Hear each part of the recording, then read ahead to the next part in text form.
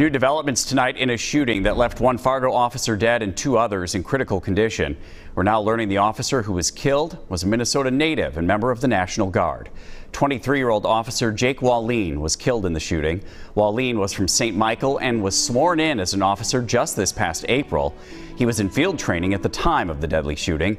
Two other officers were also critically injured and remain in the hospital in critical but stable condition. A fourth officer is on paid leave after shooting and killing the suspect. Our condolences, our heartfelt sympathies go out to Jake Wallin's family, his friends. Please keep all of them in your thoughts and prayers in the days going forward as we prepare to properly honor him in the future.